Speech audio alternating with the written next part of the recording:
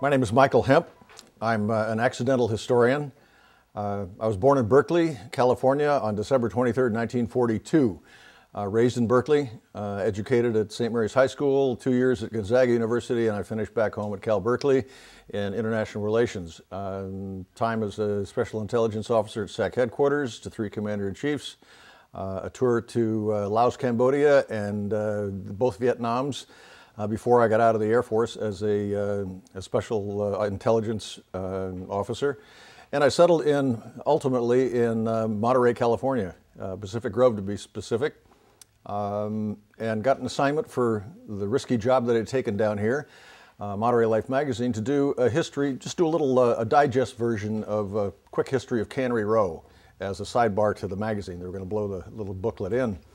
And that assignment took me to where I am right now, because I found out in stepping onto the street in 1980-81, what I had already known since 1979, there wasn't a history book. There literally wasn't a history book that you could go to for any verifiable or substantial information on John Steinbeck, certainly not Ed Ricketts, nothing on the cannery workers. Bad journalism had passed for history for decades, and I had the opportunity to either stay or go, and I decided to stay. To make a story somewhat shorter, I created the Cannery Row Foundation in 1983 for very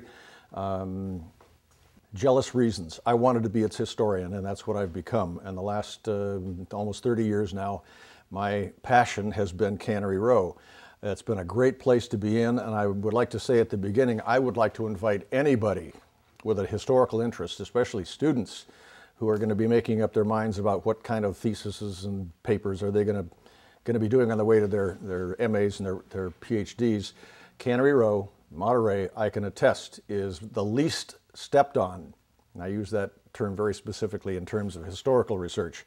Fewer historians have stepped on the original research of Cannery Row, John Steinbeck, and the fishing and canning industry here than probably any other major topic in American history. So I invite you all aboard. January of 1958, the city of Monterey caved in and called it officially Cannery Row. But all those other years, it was named Ocean View Avenue, and the name of my history book is Cannery Row, John Steinbeck's old Ocean View Avenue, with the emphasis on Ocean View Avenue.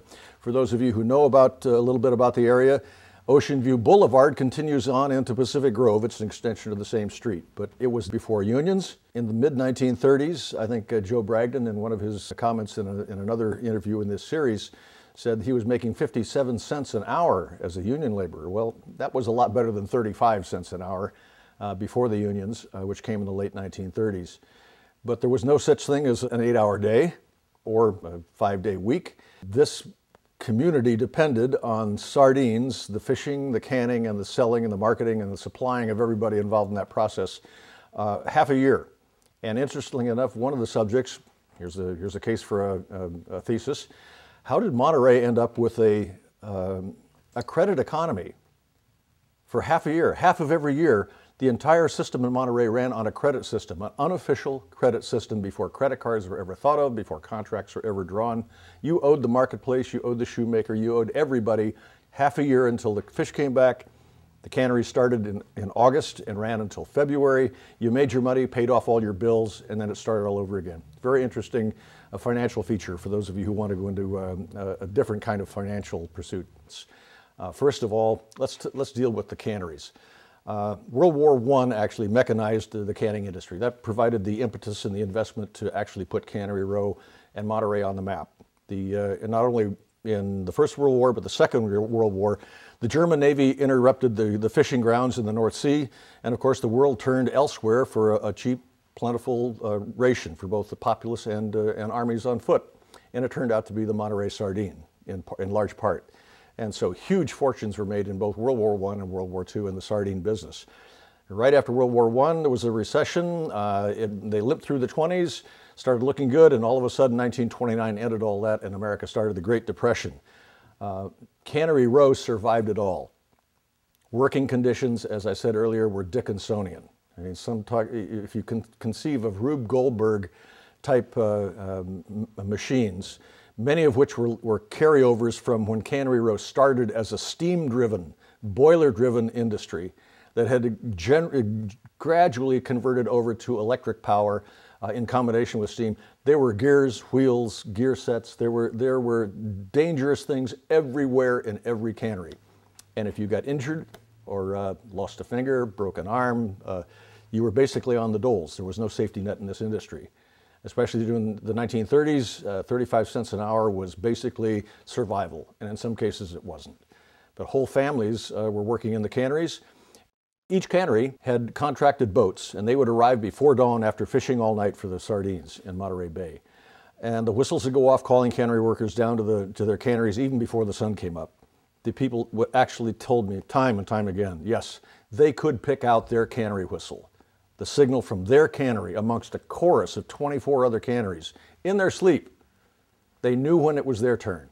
They put on their work clothes and aprons and went down the hill from New Monterey into the canneries. They would be there, the women at the canning lines, the men in the warehouses, the seamers and the boilers and the rest of it, for 8 hours if it took that long to unload the boats assigned or contracted to that cannery, or it could be 18 hours. And then the whistle would go and you can go home. And it started all over again. That was life here on Cannery Row. It was brutal stuff in these cold, drafty canneries, no safety nets. But one of the things I found after so many interviews, time and time again, these old timers would tell me with a little gleam in their eye that if the whistles called them, they'd go again. And they'd go because of the people that made that business click. And we found out that Monterey is probably the best example of the most homogeneous, multi-ethnic workforce in industrial American history. You can take the East Coast and you have gang wars, tong wars. People lived in barrios. It was open warfare in this hangover from the early industrial age. Here in Monterey, the 1926 maps actually not only showed who lived where, the number of the house, the building, they actually said what nationality. So an American would be next to a Norwegian, living next to a Spanish, living next to a Japanese, Chinese, Norwegian, Scotch. That's the way it was on Cannery Row. There was no real segregation on Cannery Row, either in the neighborhood or on the canning lines. Certain nationalities specialized in certain things, like the early Chinese and Spanish, and some of the Portuguese women were excellent. They were expert flensing with their flensing knives as cutters, hand cutters. They got paid piecemeal, so if you were a good cutter, you made a pretty good rate compared to the rest of the poor folks that were paid based on the number of fish that ended up in the bucket in front of them. The canning mechanization resulted in automatic cutting machines that anybody could operate. That took over very quickly, and so they could hire anybody to slap fish in a conveyor that dragged them under spinning knives that cut off the heads and tails and knocked the guts out and sent them down to the canning lines. A couple of things about the fish. We took about 200,000 tons on average out of the coastal waters here in a season in the 30s and into the 1940s. That's about 1 billion sardines, roughly. And the big secret here is that 2/3 of them never saw a can at all. They were turned into fish meal and fertilizer in a reduction process that stunk up Monterey so much it became famous. That was part of the theme of a saying of the times, Carmel by the Sea, because it was so beautiful, Pacific Grove by God, because it had more churches per capita than anywhere else in the country, I think, and Monterey by the Smell. And it was a joke, but it was actually, there was a point to it. It was the smell of prosperity. We were turning 2/3 of those sardines in a process that caused this horrendous stench, a death-like odor that wafted over the entire peninsula 6 months of the year in an industry that ostensibly was canning fish. Actually, we had to can as little as 11.5 cases per tons of sardines. The rest of it was all diverted into making fish meal and fertilizer. That was the secret of Cannery Row. 5 men could run a plant doing that made more money for a canner and his investors than 100 women on the canning lines, men at the boilers, the reduction line, the rest of the canning and warehousing, for a country that didn't eat fish. We have never been a canned fish eating nation. And when we had to sell it overseas, The canning industry here in Monterey was facing international subsidized national competition in those markets. So it was not a cakewalk ever, except during the two world wars when things went absolutely crazy. During the Second World War in the early 40s, we actually produced more tonnage in 1 year than Stavanger, Norway, which actually is the real sardine capital of the world. But we copped it 1 year and we never gave the title back. The Monterey sardine is not your finger-sized sardine from Norway. It's started out about 11 inches. And as we took more and more of them, the fat, oily, mature, sexually reproductive, capable sardines out of this biomass, the sardines kept on getting smaller and smaller and smaller. And in the late 1930s, a whole fleet of ships offshore were there just to turn sardines into fish meal. They didn't can anything, but they were beyond the legal limit. And in the matter of 3 or 4 years, we took twice as many fish out of the biomass as the biologists figured it could support. Along came World War II, and we really did a job on them with all of our patriotic fervor. And in 10 years, from 1941 to 1951, we fell from around 200,000 tons of fish in a season to about 30,000 tons.